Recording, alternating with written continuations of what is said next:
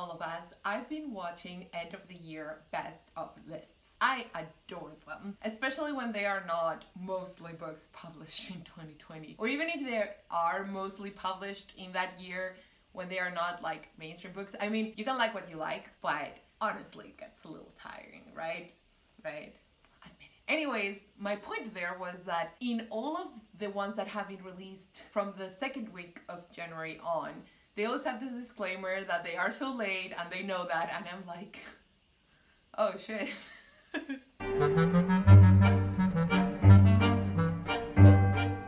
Hello everybody, I'm Roxy, this is recmebook&stuff, and today I'm finally talking about my favorite non-fiction books. This list was hard to craft. It was a great reading year, fiction and non-fiction wise. Actually, I've read some of my new favorites, which is always good. So let's just start. Since I first made the list, a couple of weeks went by and I actually made some changes. So I'm excited to tell you about all the books that I put on this list. I came down to 15. There is no other reason than the fact that 15 was a number that was good for fiction and non-fiction, so I'd like to have the same ones. It also seems like a reasonable number. All of these books I own, but I don't have here, or some of them I might have. I don't know, it's just easier to put pictures. Fun fact, in case you haven't noticed, I always try to put the picture of the edition I have, unless I have an edition in Spanish, and of course I prefer to show the one in English, save certain exceptions. Anyways, let's begin. Number 15 is Sous,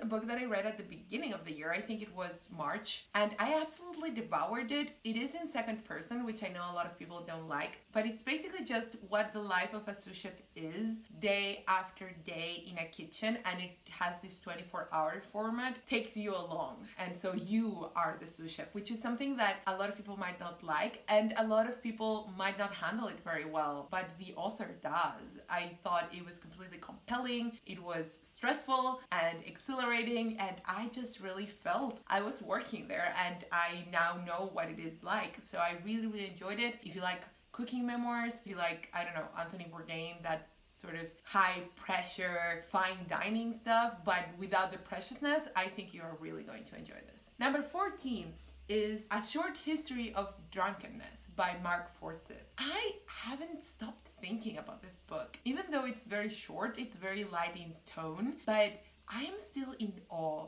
by the way it crams so much information in a way that it almost reads like a short story. It actually was part of my non-fiction that reads like fiction video, linked down below.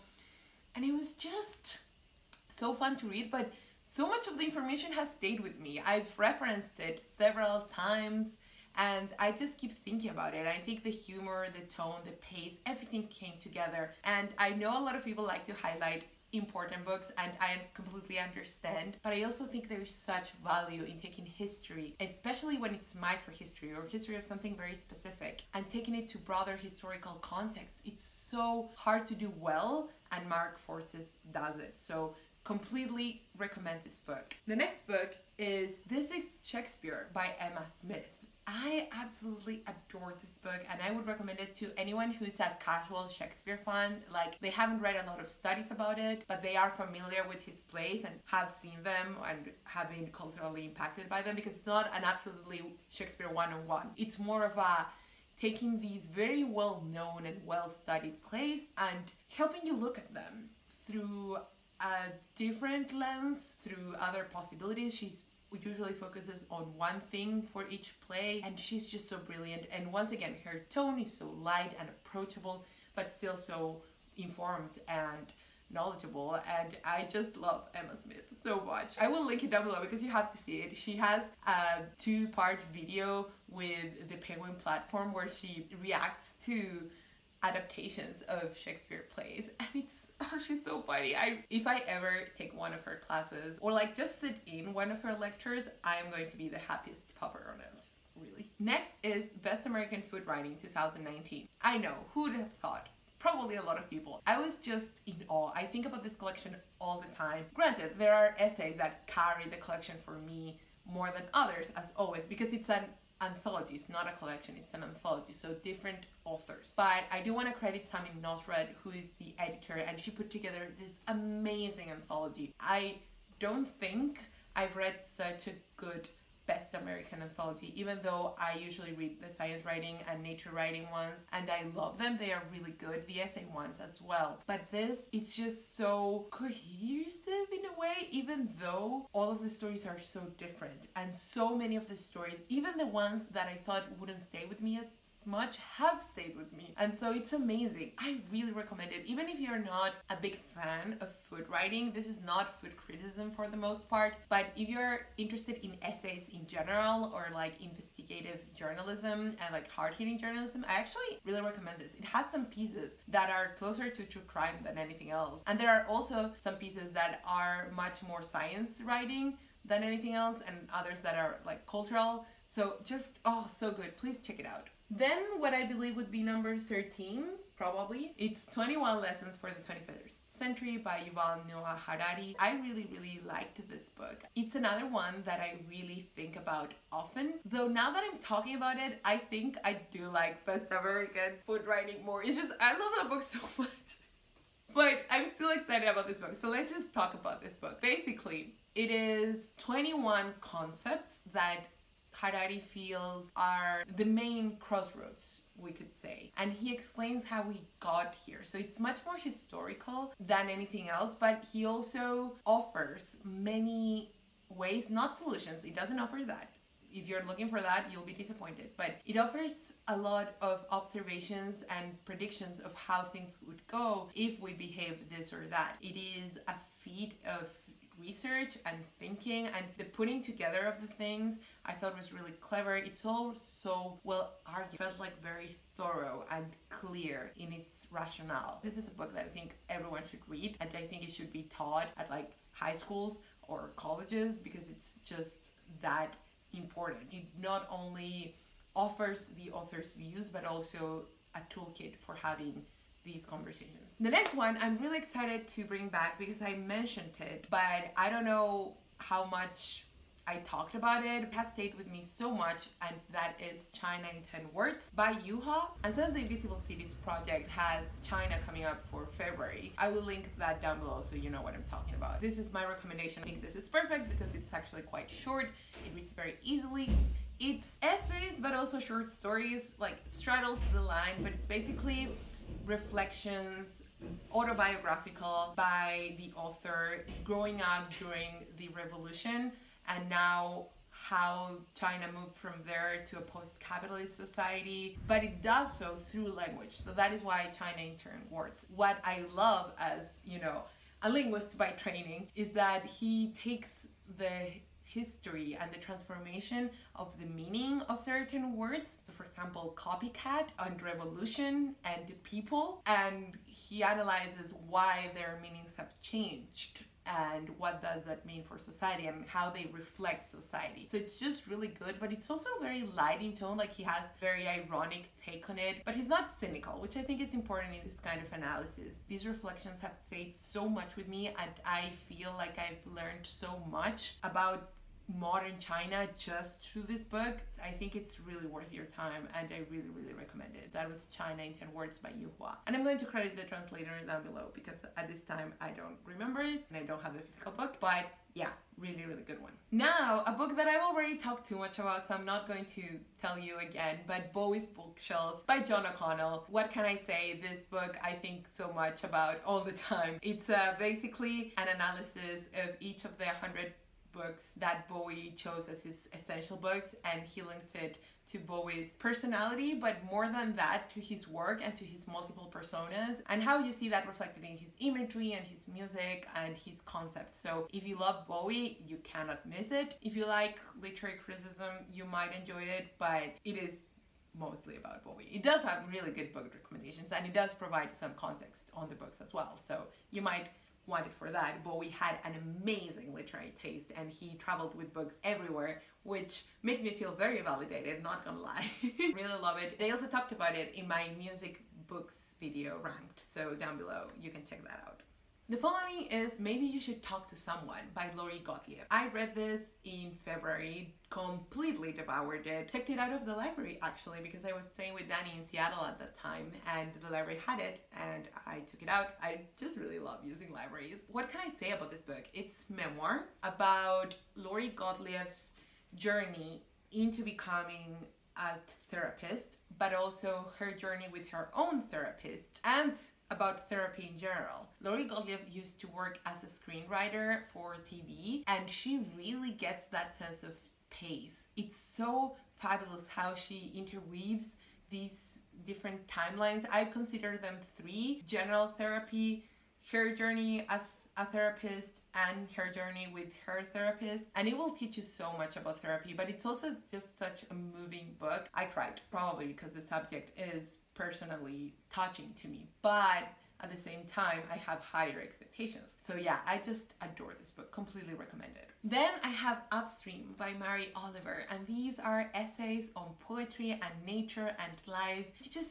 have to read them. I don't know if you like Mary Oliver's poetry or not. Now I do like it, but when I read it, I actually didn't care. I hadn't really read her poems, except like a couple of them. But her insights are so nice, and she has such a poetic voice, but it's never too much with her essays. They are actually poetry infused essays, and they are never self-indulgent, and I just really love it. So if you really like nature writing in particular, you should really check this out. Then I have another music book, Listen to This by Alex Ross. You know I love this book. I talked more about it on my music books ranked video down below, but I'll just say it's a collection of essays the author has written throughout his career about so many different topics, ranging from music snobbery and genre snobbery, to classical music and pop music in China, to John Luther Adams, to Bjork, to Radiohead. It's just incredible. Please, please read it if you like essays, and if you like music writing, unmissable, really.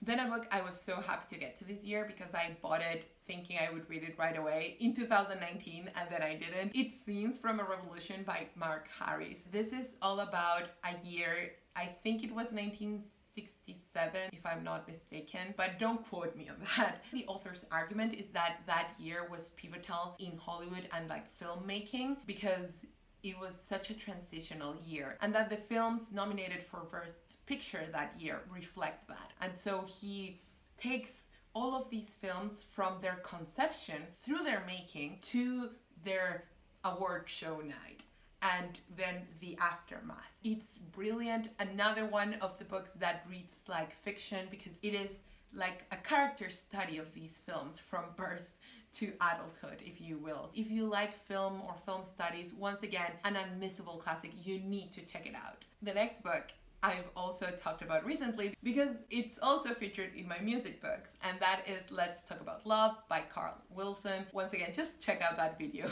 if you want to hear more about it. But it's book-length essay where he talks about the question of taste, and he uses his previous distaste for Celine Dion and specifically for the album Let's Talk About Love to explore what taste is, how it's formed, what does it mean in society, and what does it mean as it pertains to music, but also just culture. And it's so insightful, so good, but also just fun to read. My only asterisk is that the first part is concerned with Celine Dion in particular, as in her life and career, because what Wilson is doing here is giving himself the task of analyzing Dion's work as he would analyze any other artist's work instead of just using his prejudices. So it is a bit, I don't want to read about Celine Dion, but it makes sense, I promise, and it's not very long, and it ties together into this masterpiece of cultural criticism, so please read it. Very, very good. Then, Debussy's Paris. I'm sorry. They were some of the best books I read this year and in my entire life. I'm sorry. So this is a look at Debussy's music through his cultural influences in Belle Epoque Paris. So it talks about the poetry, the imagery, the Orientalism, the nationalism, and it dissects his creations through that, and it's so good. Oh my god. It's not light to read, but it's also not 100% academic. It's a really fine line, and this is one that, yes, I don't recommend to everyone, but if you like Debussy and you are interested in literary criticism and are curious about how that would work with music and like cultural criticism, I think you will enjoy this, even if you don't get perhaps the music part. Now, If you know about music and you love Debussy like I do, then what are you doing? You need to read this book. It's so amazing. Kathleen Kautsky is amazing, and I really admire her for putting together this masterpiece, and also just in spite of all her information there and all her research, letting her love for Debussy shine and infuse these pages, which I always think is so great. Now number 2 is the actual objectively best book I read, which is Our Women on the Ground, edited by Zara Hakir. This is a book that I think everyone needs to read. It's an anthology of Arab female reporters writing from the Arab world. They have all been, to one extent or another, on the ground reporting for different publications. A lot of these essays are originally in English, some others are originally in Arabic, and they are all so good. This is, I think, the first year where I've had 2 anthologies in my top whatever. I'm still in awe. I think about this book all the time. Whenever someone posts about it, I'm like, yes, you should read this. Yes, this is so good. Yes, this deserves more love, because it does. It will open your mind in a way that I feel like we don't even realize, and it's something that it's easy to say, yes, of course it's like this, but reading it through such amazing prose, it's a complete different experience. And what I like is that these are not homogeneous voices. They are women who have suffered and have chosen to retreat. They are women who continue to put up fights. There are women who are much more optimistic, some women that are much more pessimistic, and some of them talk about very personal things and some others talk about broader conflicts. There are a lot of different approaches here to the same thing, which is a question of being a female Arab reporter, but also being just a woman and an Arab woman in the world, but also just being a reporter in the world. It talks a lot about the ethics of journalism. It's just so good. Please read it. It's objectively the best book I read last year. But now I need to tell you my absolute favorite book. And I think you know what it is. And actually I do have this book here. I'm going to go get it. This is So We Read On by Maureen Corrigan, which I read twice last year. This is subtitled How the Great Gatsby Came to Be and Why It Endures. And it's a really cool book. Really, anyone can pick it up and enjoy it so much. About Fitzgerald and him writing The Great Gatsby, about how The Great Gatsby was poorly received at its time, but how then it experienced a revival and now it's one of the most studied books. But it's also a look into The Great Gatsby itself. It analyzes the book in search of clues, in search of the relevance that we still find today for people like me who adore The Great Gatsby and think it's one of the most perfect books ever written. And it's also Corrigan's personal journey with Gatsby, but also as a professor teaching Gatsby in so many different contexts. She's taught adults, college students, she's taught high school kids, and it's so different. She talks about the different angles and all the different interpretations. So it's basically a literature course in a book. And she mentions at the beginning how she wrote this because she's always wanted to teach a whole class just on The Great Gatsby, as some people do with, you know, Proust's Swan's Way or James Joyce's Ulysses, but she's never been allowed because The Great Gatsby is such a short novel. But to her, it is the great American novel, and it really is like a course. I know I keep saying that, but it's true. So if you've never taken a literature class, whatever your feelings on The Great Gatsby are, if you haven't read it, then you'll probably get spoiled, so read it first. But if you've read it once and you don't feel like rereading it, that's okay. You can just read this. It takes the text as well, and it shows you what a great literature class does,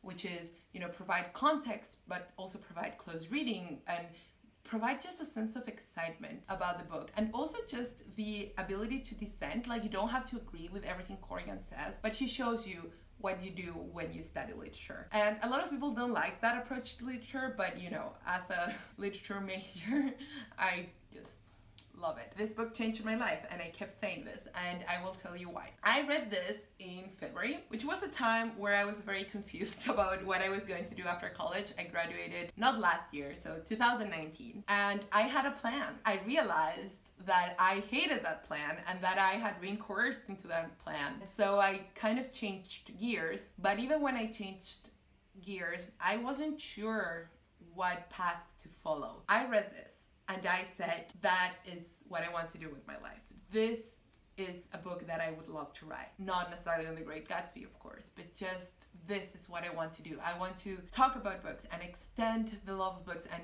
the reach of books. It is a very naive position, especially now that the world is on fire. But since the world is on fire, why not take the opportunity to do what you love, right? And I decided I was going to go into a master's in literature, which I wasn't able to start because of this thing, but hopefully this will be the year. Please keep your fingers crossed for me. And that is how this book changed my life. It literally changed my career path. Before then, I was going to study something else, which is not completely unrelated, but I wasn't going to go into literature masters and literature research. And actually, when I started my program at my university, I also thought I was going to be doing something else when I finished. And as I said, I had this whole thing planned out, and this completely shook all of that up, but I have no regrets. Regardless of that, I read it again in December to see if it had just been the excitement, but no, this is actually excellent. So if you're interested, please check it out because it's really, really good. So that's it. If you like this video, please give a thumbs up, please subscribe and comment, have you read any of these books, or do you want to read any of these books after having listened to me ramble on about them? I try to be as succinct as possible, and it's hard with your favorite books of the year because you love them so much, you just could go on and on. Or maybe that's just me. Remember to listen to the Bibliophile Daily. I made a card website with all the links so you don't need to visit the video every single time. So if you want to check that out, it is my daily podcast of literary facts. Also, all my social media is linked down below, and all the books that I mentioned and all the media that I mentioned, all down below. See you next time!